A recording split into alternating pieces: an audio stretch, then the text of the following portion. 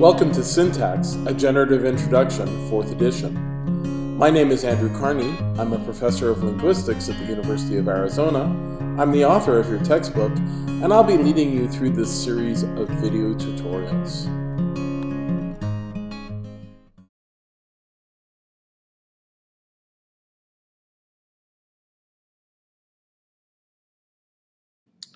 In the last unit, we talked about structural relations. We talked about dominance, precedence, C-command, and government. In this unit, we're going to talk about one of the possible applications of those, which comes from what's called the binding theory. The binding theory describes relationships between nouns in the sentence. So relationships where one noun might refer to the same entity as another. And we discover that there is in fact structural conditions on those kinds of relationships. So when you have two nouns that refer to or do not refer to each other, they often have to be in particular syntactic configurations, which we can describe using the structural relations that we have discussed. In order to talk about this, we have to talk a little bit about different kinds of noun phrases. We are going to be talking about a kind of noun phrase known as an R expression, which includes proper names, common nouns.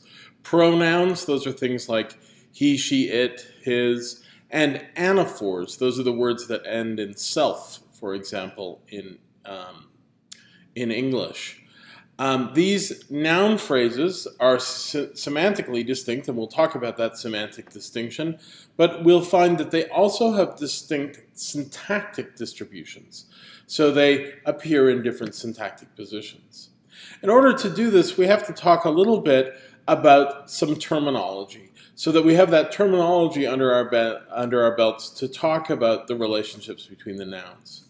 So let's first of all talk about our three kinds of noun phrases.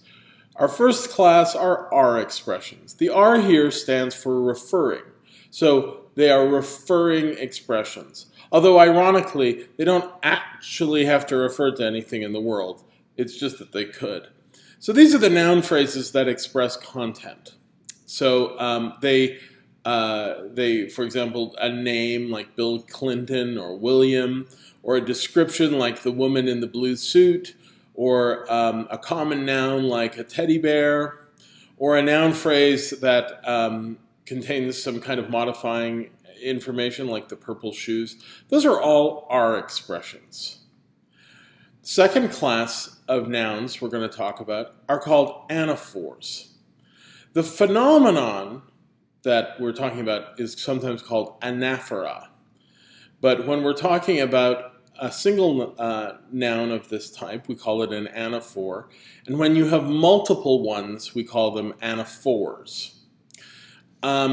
These are words in English that end in self or selves.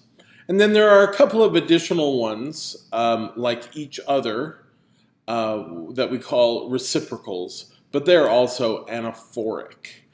Now, what anaphors are they're noun phrases that get their meaning obligatorily from some other noun phrase in the sentence. So, for example, Heidi bopped herself on the head with a zucchini. Herself here is an anaphor because it gets its meaning, its reference, from the name Heidi, which precedes it in the sentence. The herself here cannot refer to anyone else. By the way, this sentence is about my good friend Heidi, and we'll see some more sentences like this later. It's about a little food fight that my friend Heidi and her mother and I had one day. So please don't take offense at these sentences. They're just describing a fun evening we had where we were using vegetables to get the better of one another. No real violence was committed. Okay, so anaphors are NPs that obligatorily get their meaning from other noun phrases in the sentence. Our third class are pronouns. Now, pronouns are noun phrases that can get their meaning from another word in the sentence, but they don't have to. They can also get their meaning from some other thing in the discourse, or even just by context, like what you see around you. So, for example, if I'm looking around and I see a person, I can say, she left. And we all know who we're talking about because we see that person in the context. So that word she is getting its meaning from the context. But there are occasions where pronouns also get their meaning from nouns in the sentence. So for example, Art said that he played basketball.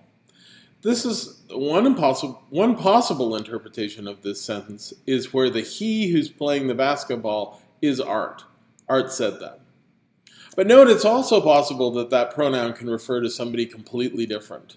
So Art, it can also mean that Art said David played basketball. Art said that he played basketball. The he could refer to somebody else, right?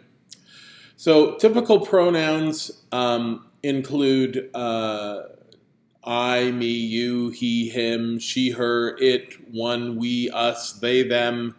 Also the possessive pronouns.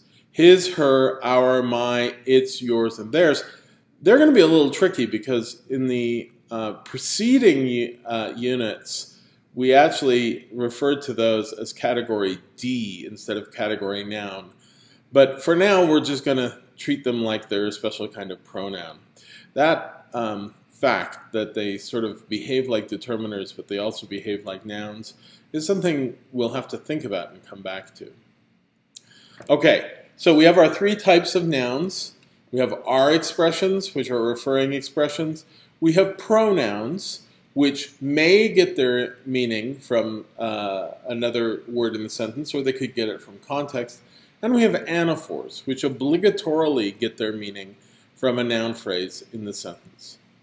All right, let's next talk about some terminology for referring to what is giving its meaning to what. So we have this term antecedent.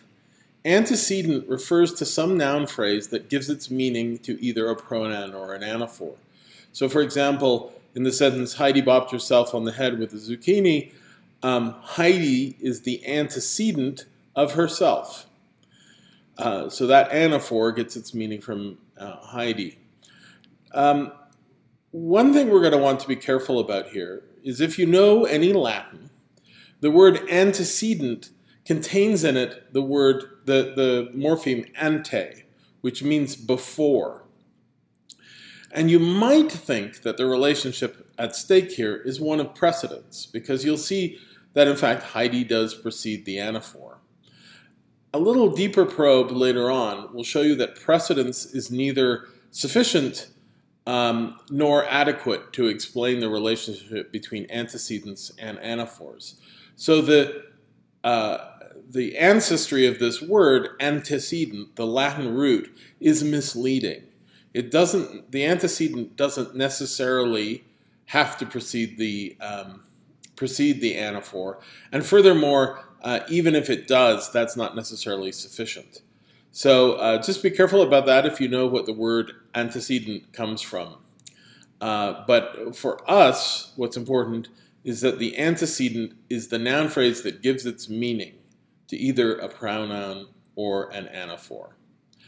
Now, we have a specific means of expressing these meaning relationships between nouns. And this is called indexing.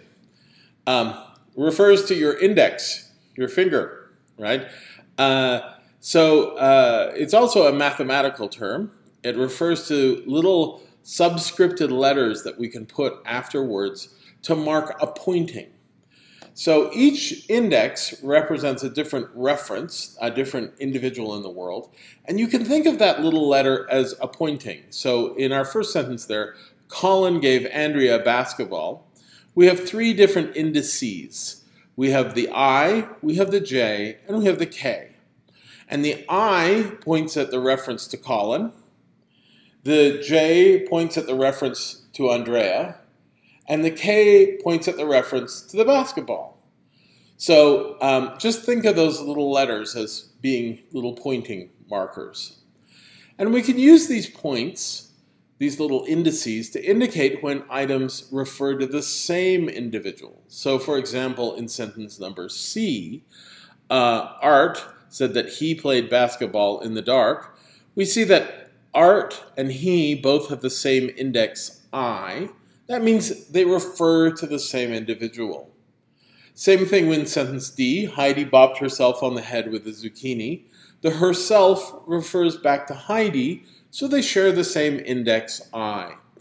I've indicated this here also with color, but color is not the traditional means of indicating this. I just put it in my slides because I think it makes it a little more transparent when two items refer to the same individual. Now, how do we decide what index a noun gets? What we do is we start at the left-hand side of the sentence. We identify all the noun phrases. And note, by the way, it's noun phrases, not just nouns. The noun phrase is the thing that bears reference. And we start at the left-hand side and we assign each noun phrase an index. Now, for reasons that are completely arbitrary, we always start with the letter I. So the leftmost noun phrase in a sentence is always going to get the index I, and then we work our way down the alphabet. Now, sometimes we skip J and L because J and L, when they're subscripted, are often a little hard to distinguish between I. So sometimes we skip those. It doesn't really matter. It also doesn't matter really that you start with I. You could start with B or Q or whatever, but the tradition is to start with I. Now, when we have two noun phrases that have the same index, we say they are co-indexed. Co-indexed, the same index. So if we look at sentence A here, in the first sentence, there are no nouns that are co-indexed because there are no items that share the same index. In sentence B, by contrast, the noun phrase art and the noun phrase he bear the same index. So they have the same little subscript letter. And that tells us that the interpretation we're talking about for this sentence is one where he is referring back to art. This is the way that we are going to notationally mark ambiguity in sentences. So for example, this sentence by itself, without any of these indices, is ambiguous. Art said that he played basketball in the dark could refer to Art, or it could refer to someone else. When, as linguists, we're trying to distinguish those cases, we use these indices to mark that. So the difference between the meaning where the he refers back to Art and where the he refers to somebody else entirely is in what index you put on that noun. So, for example, in the B sentence, the co-indexed relationship is one where we say they co-refer. They refer to the same individual. That's that meaning of the sentence. And the one where they do not co-refer is indicated with the co-indexing in sentence number A.